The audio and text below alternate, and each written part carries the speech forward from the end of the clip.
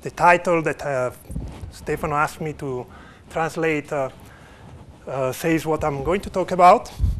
So it's how to take inspiration from the intelligence that we can observe in social insects to control large groups of robots. But before entering in the main subject of the talk, I've planned again, following a suggestion of Stefano, to give some general information about what is swarm intelligence, what is swarm robotics. And then I will talk a little bit more about two experiments that I've run together with other 30, 40 people in the last 10 years that are called swarmbots and swarmanoid. Okay, so what is swarm intelligence? This is what you see here. That is any attempt to design algorithms or distributed problem-solving devices that are inspired by the collective behavior of social insects colonies is a very general definition that I gave with a couple of friends, Eric Bonabo and Guy Rolatz, some 12 years ago when we wrote the Swarm Intelligence book. Okay, then we have a slightly more detailed definition that we elaborated later on, that is in these 3 points that you see here, and that is very close to what you would find on either Wikipedia or Scholarpedia. So swarm intelligence studies the collective behavior of decentralized self-organized systems. These are systems that are typically made up of a population of simple agents, where simple is compared to the type of task that they are asked to perform. And these agents interact locally with each other and with their environment. Locally means that they do not have a global vision of the environment, they just see what is happening in their neighborhood. And then by these local interactions, there is some global behaviors that is resulting or emerging, as is often said in the field, from these interactions. There is no centralized control structure, so everything is somehow self-organized. And there are many example systems like this that we can find in nature, such as ant colonies, fireflies, bird flocking, and so on. So the important points are that in a swarm intelligence system, we have a system that is made of many agents that use only local information and that exploit distributed control. So some examples of what we find in nature. For example, here we have a multi-agent system where we have many ants that collaborate to transport an object that is too heavy for a single ant. So here is a prey, a dead wasp. Here is a stick of wood. And then somehow manage to coordinate their actions without having any individual that is in charge. Another example is here, where you see some ants that build a kind of a living bridge between two sticks that are broken, so that other ants can use this bridge to move from one stick to the other. And similarly, what you see here is in the vertical plane. There is a stick of wood, and there are ants that, rather than jumping to the ground, form a kind of living bridge that connects the ground to the stick. Okay, these are simple examples. There are far more complex situations, like what you see here. Here, the nest of the ants became separated by the food source, by some fluids, and the ants built an enormous bridge that you see here, that is used by other ants to move from the food source to their nest. Okay, so these are some examples of things that the ants can do, but as I said before, we try to take inspiration from different types of social insects. Another example is the behavior of birds and fish. So surely I've seen this type of flocking birds behavior, and where they manage to fly in this nice and coordinated way without having any of the birds in charge of controlling the behavior of the whole flock. Similarly, for fish schools. Okay. So these just a few examples to give you a flavor.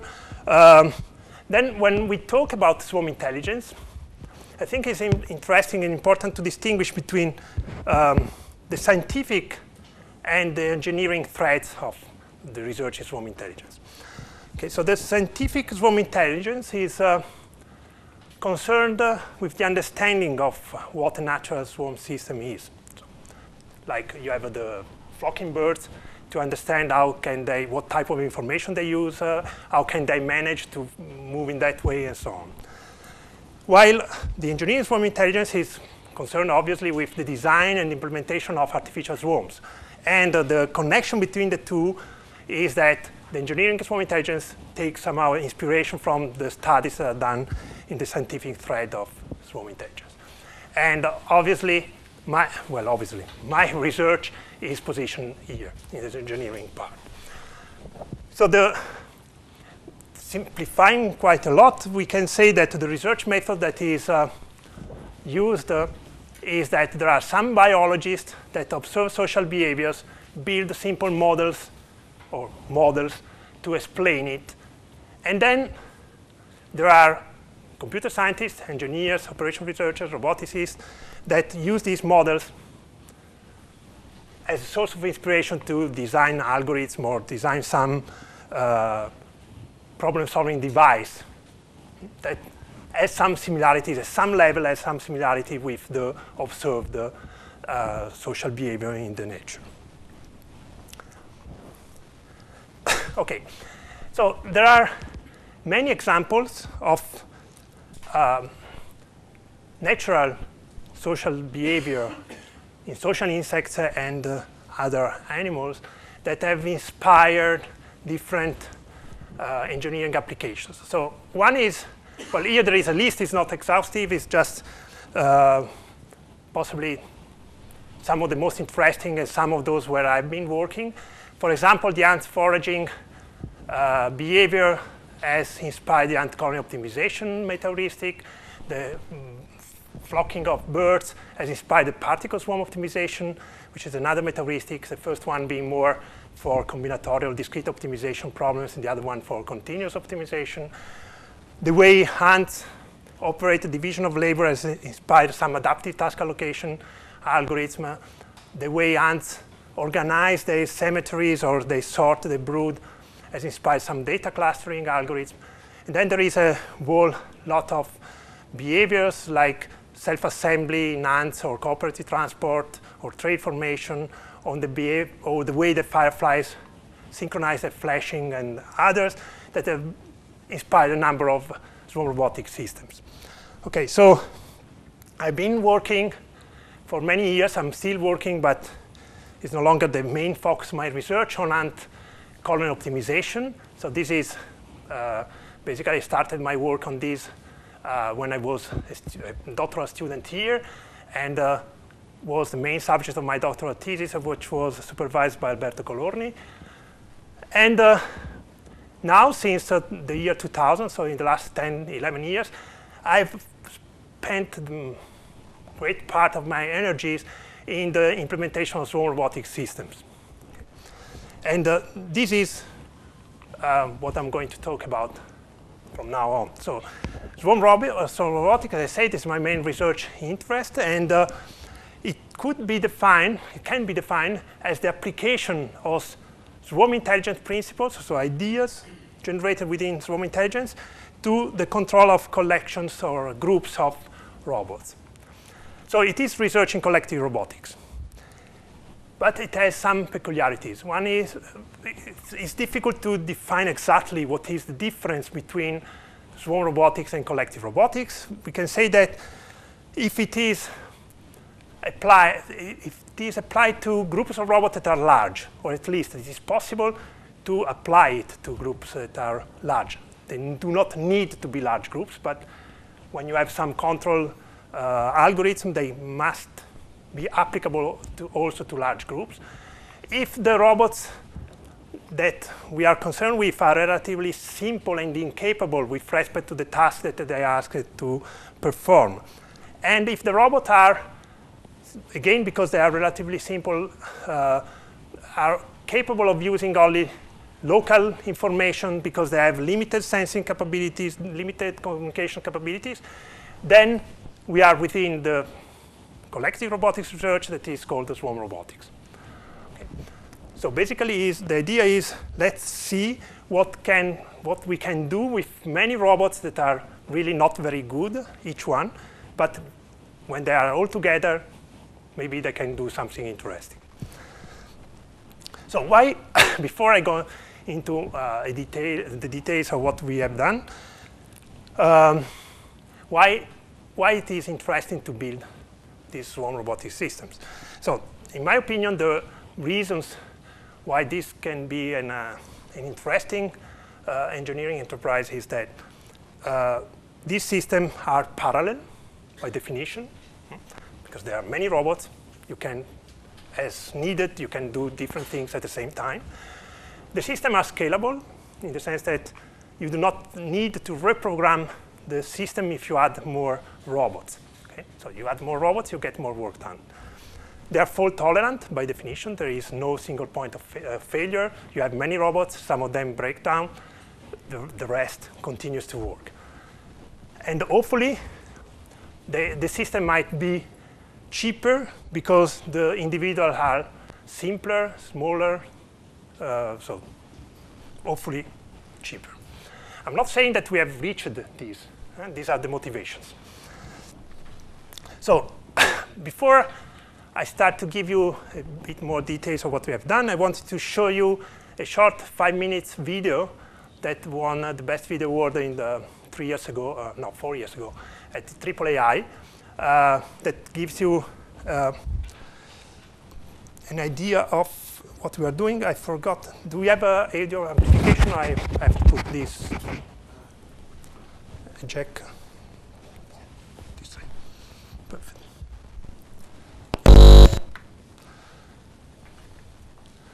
Okay.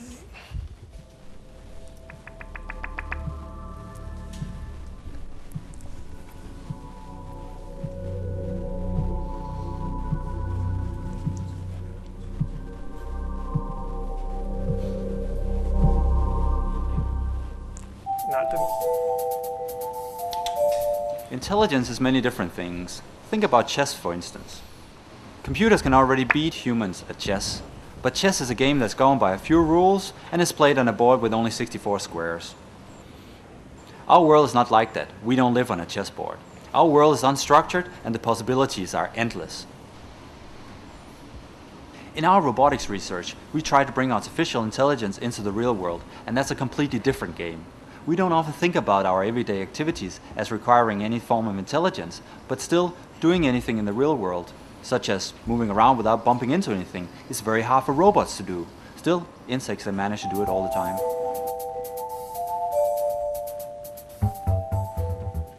Here at IRIDA, our approach is to try to solve complex real-world problems by using a swarm of simple robots.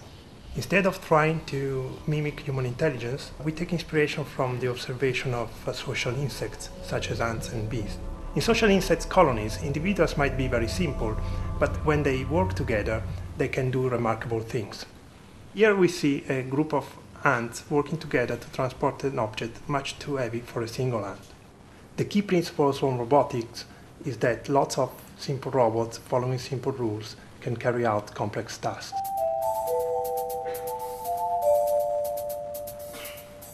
Having swarms of simple robots gives you lots of benefits. The robots can work in parallel. While some of the robots are doing one task, the other robots can be performing another task entirely. The system is also robust to failures. If some of the individual robots fail, the rest of the robots can keep carrying out the task. Our robots don't quite resemble ants, but they can move around independently, and they can also grab onto each other. This ability gives the swarm a type of flexibility, because by gripping each other in different ways, the swarm can form different shapes. This is morphogenesis. In our research, we try to mimic the intelligence of insect swarms. Although our robots cooperate closely with each other, there is no central brain guiding them. This means that each robot has to act individually. The robots communicate by lighting up in different colours. The problem is that the robots can only see each other when they're very close to each other, and the image processing they do is very basic. We came up with a small set of simple rules for each robot to follow. For example, when one robot lights up in blue and green, the other robots try to grab it. When all the robots follow one rule set, they grow into a particular shape. By changing the set of rules, we can grow different shapes.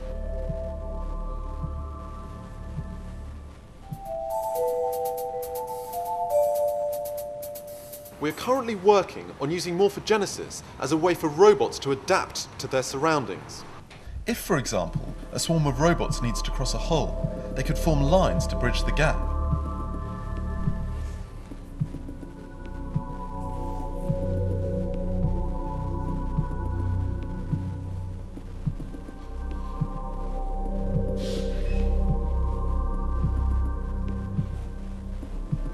Alternatively, if they need to move a heavy object, they could form a shovel shape to push the object.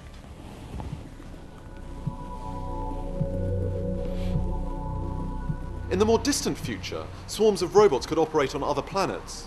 Swarms of nanobots could even operate inside the human body. In either of these scenarios, the robots could use morphogenesis as a way of forming the shapes they needed to get the job done.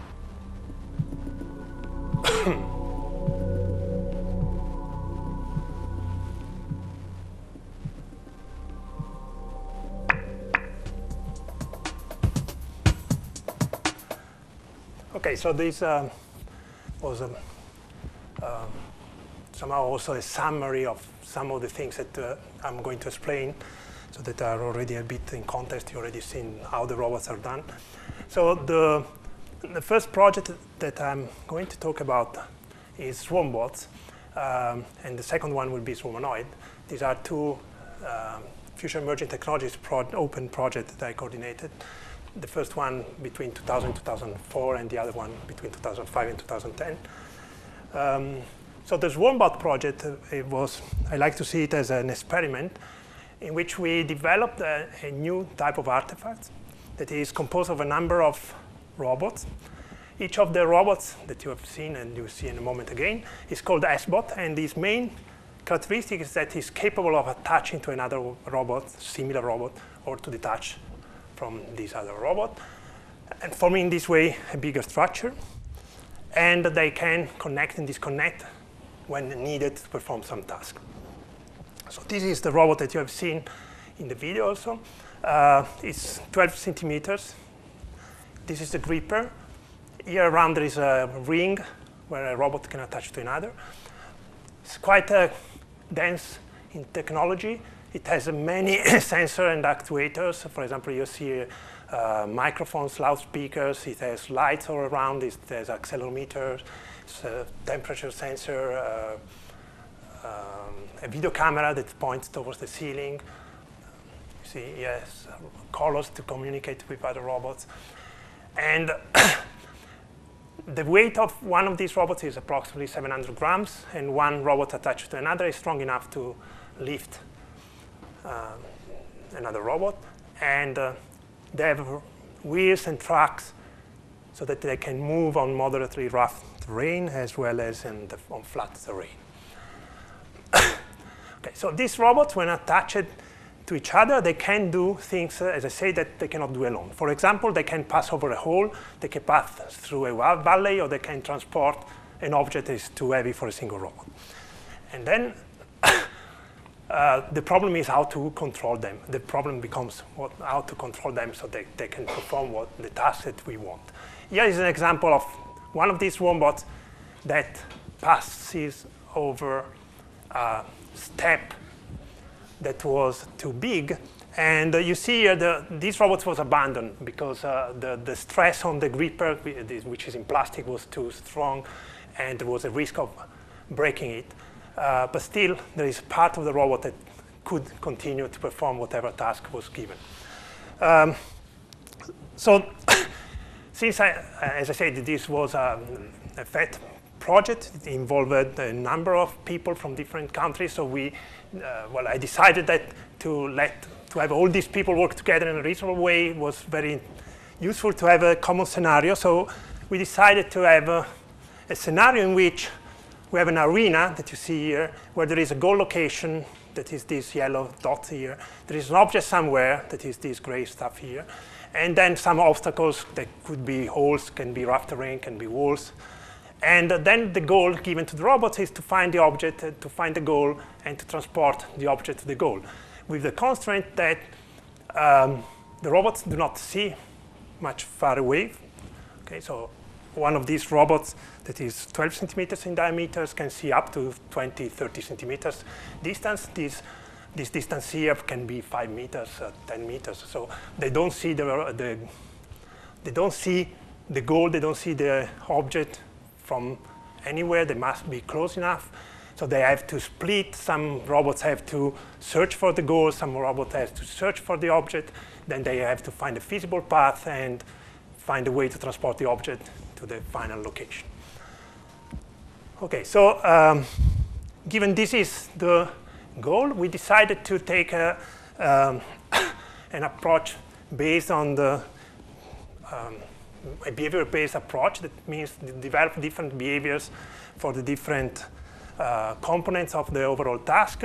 And these behaviors are listed here. The most important are the capacity to self-assemble, the capacity to move in a coordinated way when the robots are attached to each other, to the capacity to cooperatively transport something, and the capacity to search for objects and find feasible paths. So the typical way we develop controllers for these robots is summarized in this slide. We first develop a simulation model of the hardware. So we have a simulation we develop a simulation environment in which we can run experiments.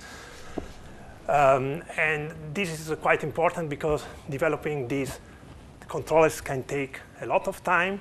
Depending on the type of approach, can be unfeasible to do on the real hardware. And also because some activities done on the real hardware can cause to break the robot, which is very costly. So having a simulation environment where to run experiment is very important. Then we define which are the basic behaviors to be developed, and then we decide how to develop them. And basically, we have used two types of approaches, either uncoding, so taking inspiration from the swarm intelligence behavior that we can observe in nature, or the artificial evolution of neural networks. And then once we are happy with the controllers that we have developed in simulation, we test them on the real robots. And obviously, if you do this in this simplified way, nothing will work. There are a number of tricks that we have to use to make the porting from the simulation to the real world work on the real robots. So to give you an example, coordinated motion is one of the behaviors that we need. So the robots are already attached to each other in a swarm bot. For example, they are attached like here in a line for robots. And we want them to be able to move around. And the simple problem is that they have tracks, so they have to coordinate the direction of the tracks, otherwise they get stuck. So what we did was to develop a simple perceptron, which is a one-layer neural network. We code these what we have to find is the weight on the networks, and we use a simple evolutionary algorithm which codes in each individual the weight of the network. Okay? So basically, if you know what is an evolutionary computation algorithm, we use a very straightforward approach. We have 8 bits for each real value parameter of the neural network for each weight. And then we have 100 individuals that are evolved for 100 generations. And then we apply some reproduction and mutation operators, and we test them on the robots in simulation. And once we are happy with the performance, we test them on the real robots. So you see here why simulation is important. 100 individual for a 100 generation makes 10,000 tests. And then we evaluate each individual 5 times, so it's 50,000 experiments. It's not really feasible to do this on the real robots. The way we evaluate the quality of each controller is, in this particular example, by a very simple fitness function, which is the distance by which the whole robot has moved. Okay? A robot that moves very far away has a controller that is much better than one that moves only a little bit. And then, okay, this is what you see here is generation number 100, quality of the fitness of the individuals in the population. We stop and we take the best 10 individuals. We post-evaluate them to remove stochastic variability. And we take the best one and we download it on the real robot. And this is what, oops. I just have to wait.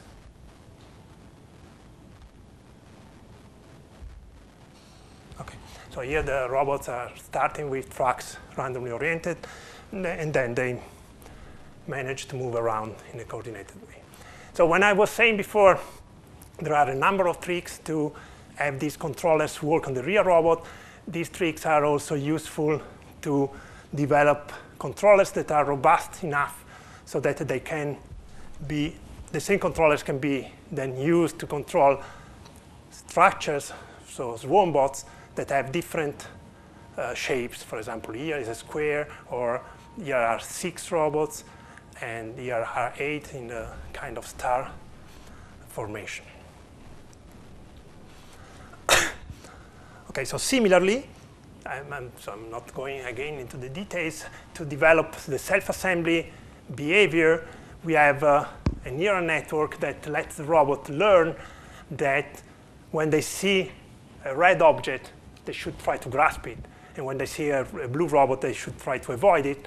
And by this simple, using these 2 colors, they can develop a simple controller that let the robots attach to each other and to the object to be transported as far as the object is read. Okay. And these are different runs of the experiments on different types of terrain, more or less flat, again, to test the robustness of the controllers that we developed. Then we have to put things together. And so here you see what happens when you have robots that are capable of moving in a coordinated way, and they are capable of grasping an object.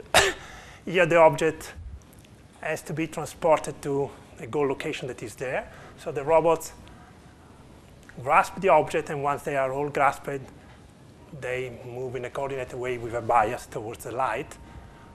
And in the next slide, I showed a short video that we ran just for fun, in which we used the robots to pull a child that was augmented with a red bar. The child is something, I think, 26 kilos, and so it's more heavy than the whole robot.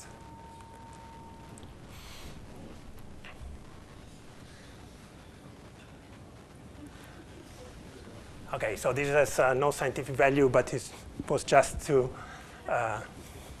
sell the work to journalists. And okay, so another behavior that was necessary was the capacity of finding a path, a feasible path between the object to be retrieved and the, let's say, goal location where the object should be transported. And here, rather than using this evolutionary computation of simple neural networks approach, we took inspiration from the path formation in ants. the problem here is that our robots cannot lay down pheromones and they cannot sense pheromones. So we decided to use the inspiration, but to detach from it quite a lot. We use the robots as signposts, basically, instead of the pheromone. Each robot can can distinguish 3 different colors that, as I said before, can see up to 30 centimeters distance. So the idea is that the robots start to move in the environment randomly, and there are a goal and an object that they can recognize. And since we had, as you have already seen, we had to make many simplifications, and one of the simplifications was to use colors to distinguish objects. So the goal here was blue and the object red, and the robots start to move around the goal, for example. So they move randomly in the environment. When they see the goal, they start to move around the goal, and when they reach a maximum distance from the goal that is given by the sensing capability, they have a certain probability to stop and become a first element in a growing virtual chain of robots. Okay? And if they see blue, they can become, for example, green. And then the other robots now turn around these 2 robots, and they can, again, stop when they reach maximum distance and become a second element of this growing virtual chain. And so this chain is growing in a random direction. There might be more than one chain that is growing. There might be chains that grow from the object to other directions and from the goal. When a chain that is growing has the final robots in the chain that is there alone and does not see anybody, any other robot around, it can decide with a certain probability to give up, and the chain is destroyed, and the robots are available again for the search. Otherwise, when one of the chains reaches the object, if it is frozen, and the other robots, they can use the chain to reach the object, since the chain has directionality because of the 3 colors. Oops. So what you see here is a simulation of this simple algorithm. You see there is the goal location, the objects, and these are this is one chain that has reached the object, and now the robots are using the chain to reach the object to be transported, they grasp it, and they retrieve. Okay, so this experiment, we run it a number of times with the real robots. So what you see here is the arena, the goal location, the object to be retrieved, the robots randomly placed in the environment. They start, and they, as I was explaining before, they start and start moving around randomly. And you will see they will build chains and destroy chains all the time until one chain is created from here to there. Everything is probabilistic. No, the robots do not know what they are doing, except they are applying reactive rules. So they are not even aware of the fact that a chain has been formed. For example, you see here, this robot is there for a while. At each time step, it has a certain probability to say, OK, I give up. And then, OK, now this chain is frozen. These robots here, they continue to move around following the rule to follow the chain. And when they reach the object red, they see red, they apply the rule, grasp a red object, and they try to pull. And if they succeed pulling, they move. And since this object requires 3 robots to be moved easily, when there are 3 robots, they start to move. But the other robots are still moving around randomly. And this makes the system robust to some types of error. For example, you will see in a moment these robots, for some misreading in the sensor, they're moving away. And there is a robot that arrives because it was still trying to build chains, and the chain that arrives fills in the hole in the chain, and the system can start again to retrieve the object. OK, so this, what you've seen up to now approximately is the work that we have done in the first 4 years during the life of the project.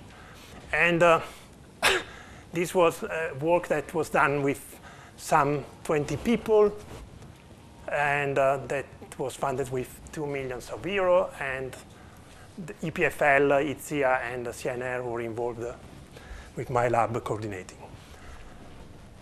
So after that time, in the last 5 years, there's been quite a lot of ongoing work using these robots to test a number of different aspects. So I have time till 5 o'clock or 5:15? Okay. So I will probably have the time to cover all these type of, all these works. So we have investigated swarm level fault detection, functional self-assembly, morphology formation, and morphology control. So swarm level fault detection, the idea here is the following. Imagine that you have these robots, that you have many of these robots, and they have some system to find out when they are faulty. Okay?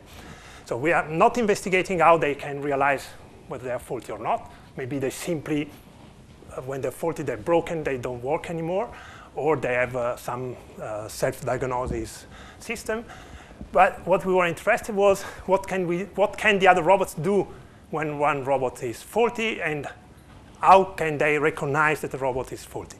Because if they can recognize that the robot is faulty, they could take the robot and carry it to a repair center, and so it can be repaired, and the swarm lives much longer.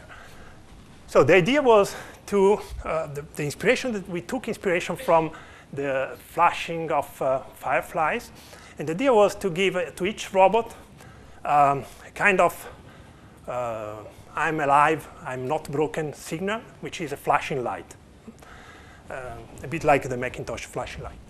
And then you as a robot, you can see if another robot is broken or not, because if it's flashing, it is not broken. If it's not flashing, it is broken. Now, the problem is that if you imagine that you have 100 of these robots, I am a robot, I have to go around and look at each single robot all the time, and I have to keep track of the single robot to find out whether it's flashing or not. So an easy way to solve this problem would be unfeasible. So a simple way to solve this problem is to let all the robots flash synchronously, and then as soon as I see a robot that is not flashing when I'm flashing, I know that it's broken. And to do so, we, as I said, we took inspiration from the behavior of fireflies. Okay, so here I have another short movie that explains this in 3 minutes, I think. In this video, we demonstrate a novel technique that allows a group of robots to detect faults in each other. It relies on visual, firefly-like synchronization. Technically, a flashing robot functions as an integrate and fire oscillator. The robot has a steadily increasing internal variable called activation. When the activation reaches a certain threshold, the robot flashes red for a moment. At this point, the activation jumps straight back to 0 and the cycle starts again. When a robot detects the flash of another robot, it advances its own activation cycle. The longer it has been since it last flashed, the greater the advancement effect. In this way, the robots eventually synchronize. We use the SwarmBot robotic platform developed at the EPFL LSRO laboratory by Mondada and his team. The robots emit light using LEDs. They detect each other's flashes using their onboard camera. Here we add a third robot, which gradually synchronizes with the other 2 robots.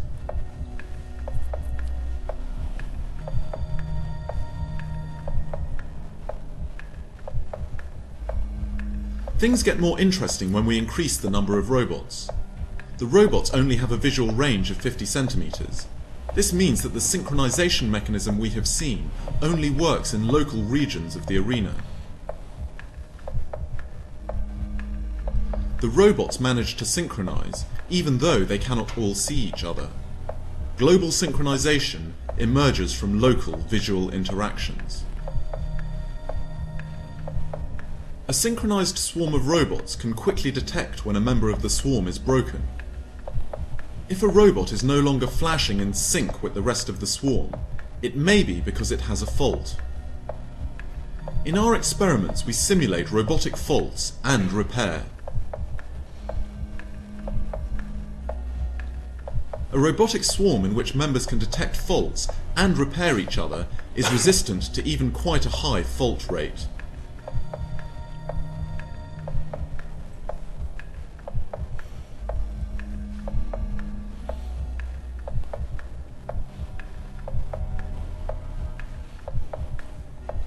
While simulating faults, we actually experienced a real I/O failure on one of the robots. The swarm successfully detected this real fault, and simulated repair took place. Our ongoing research involves deploying this fault detection system in real task execution scenarios.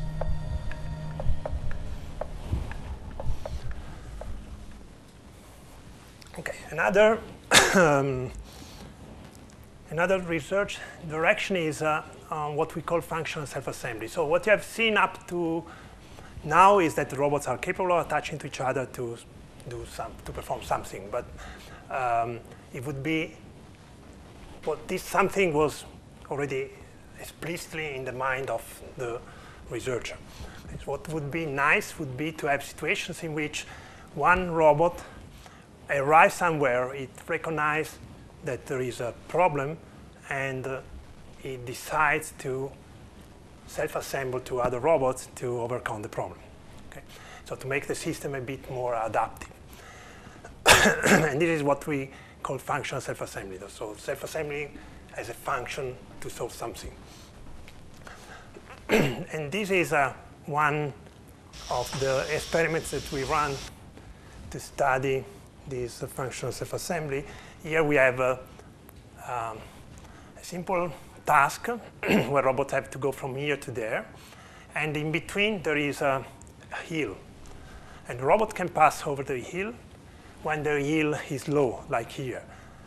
But when the hill is high, then the robot does not manage to pass over the hill. So it would be nice if the robot was capable of recognizing the fact that the hill is too rapid and to ask for help to other robots. That is what you see here. So the robots here approach the hill. The first robot that is finding out with his accelerometer that the hill is too rapid, and it's go backward. He switches on his blue light, and then all the other robots knows that there is a problem. They become blue. Then randomly one of them becomes red and starts the self-assembly procedure. And once they are ready, they can try together to pass over the hill. So here it's important that what we try to do is to always avoid that there is one individual that is in charge of anything. So all the decisions are taken in a random way. That is, if one of the this is because in this way, if one of the robots breaks down, the probability that the whole system doesn't work anymore is lower. And so when we were running this experiment, we found out with 2 robots there and with 3 robots here, we found out that self-assembly for passing over the hill was not always enough, because as you see, they self-assemble, but if they don't self-assemble in a reasonable way, they cannot pass anyway. So this prompted our research into the first, a very ad hoc solution, that is the robots somehow remember the direction. Sorry, they test again the direction of the hill even when they are attached, and if they feel that they cannot pass, they turn. But more interesting than this prompted the research on self-assembly and morphology control that you already seen before, and here is explained a bit. Some morphologies are particularly well suited to solving specific tasks. In this video we use the SwarmBot robotic platform to show how robots can autonomously form into specific morphologies. Each so-called S-bot is completely autonomous. The pattern formation mechanism that we designed is completely distributed. That means that none of the S-bots have any global idea of the pattern that is being formed.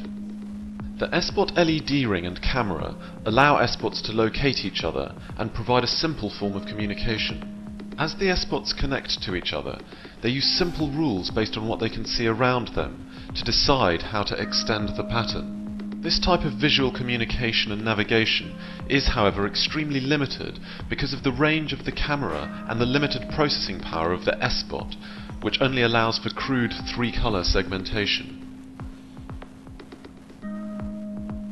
An S-bot can open what we call a connection slot by lighting up its blue and green LEDs.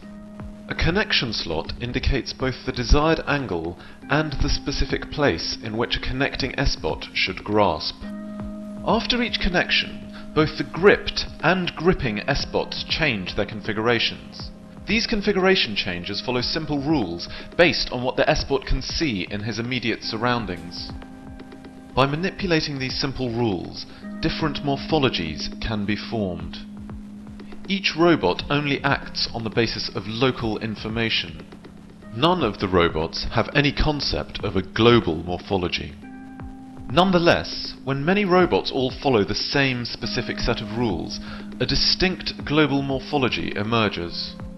The morphology generation mechanism is generic and allows for an arbitrary number of different morphologies to be formed.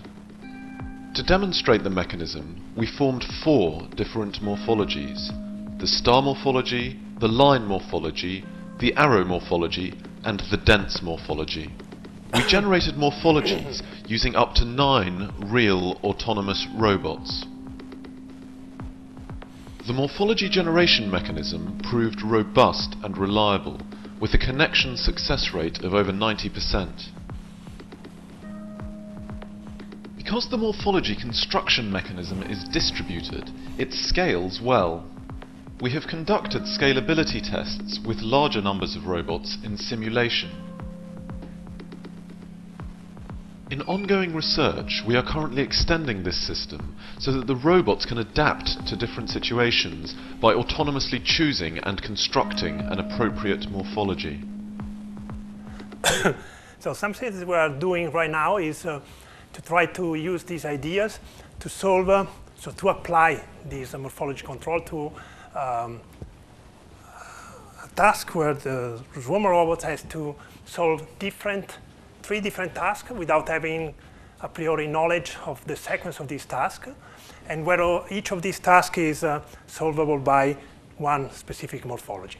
So the 3 tasks that we are considering is crossing a narrow trough, cross a wide trough using a bridge, and push a ball on an inclined plane. And this is the type of experimental environment. So you have here the starting position. Here there is a trough, which is not too large.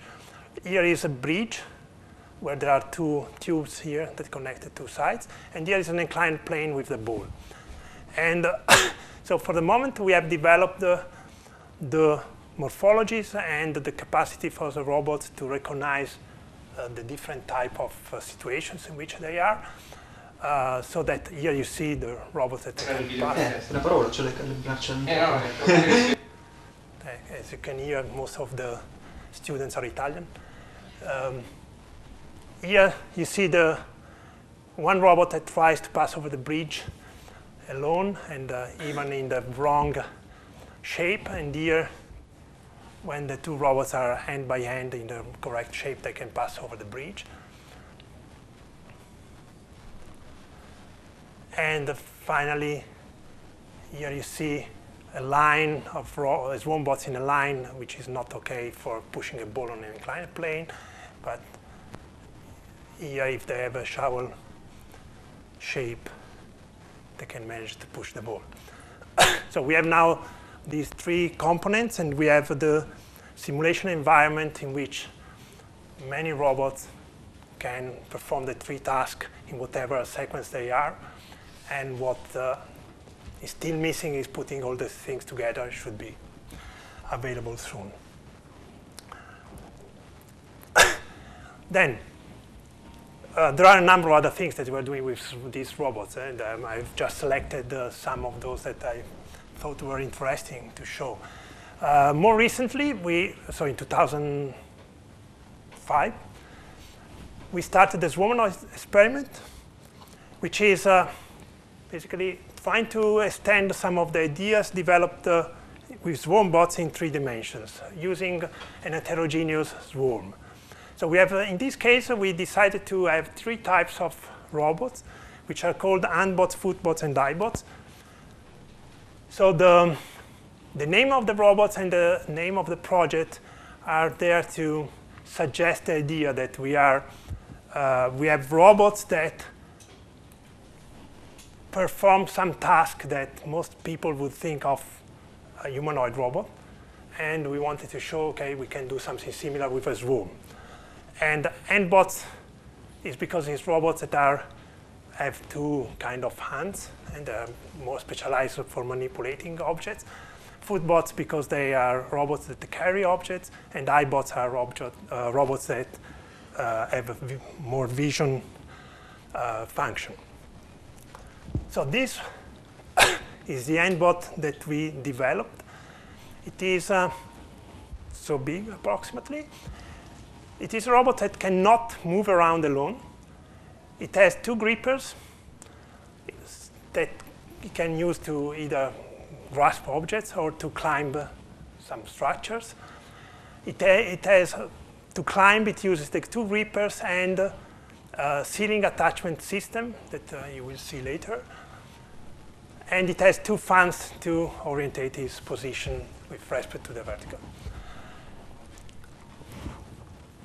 Then we have the footbot that are similar to the S-bots that we had before, a bit bigger, much more powerful from the point of view of computational power and quality of sensors and so on. And they can grasp the handbot and carry them around. So here is an example of configuration where one handbot is being transported by the 3 footbot. Then we have the eyebot, which is a flying robot. It's a quad motor, which with a number of sensors, among which the 2 most important are the video camera and the range and bearing sensor, which allow the robot to transmit information to the robots on the ground. Also, this robot is a ceiling attachment system. So to simplify our life, we decided to work in environments that have a ferromagnetic ceiling, so that the magnet here allows the robot to attach. And these 3 types of robots, so we built some 60 of them. And these 3 types of robots are supposed to work together in a scenario which is somehow similar to the one of the SwarmBot project, but is in 3 dimensions. So we have here a location here where there are some shelf, there is an object there, and the flying robots have to search in the environment until they find the object that cannot be seen by the robots from the ground, and then help the robots on the ground to the footbot to carry the handbots till the shelf where they will climb the shelf and retrieve the object. Okay, so here these robots are, the flying robots are exploring the environment. Once one of the robots finds the object, then it signals somehow. Here in this example, I've used colored arrows, but they use colors with their lights, the rear robots. And then the robots on the ground have carried, the footbot have carried the handbot till the right position, and then the handbot can climb and retrieve the object. So what we show later in the video with the real robots is not the whole experiment, because it would take too long. So we have already the iBot that have built the chain up to the one missing iBot. You will see the missing iBot that is following the chain, finding the object, and then the other robots on the ground taking the handbot to the right position and letting it retrieve the object. Okay, so with this I conclude.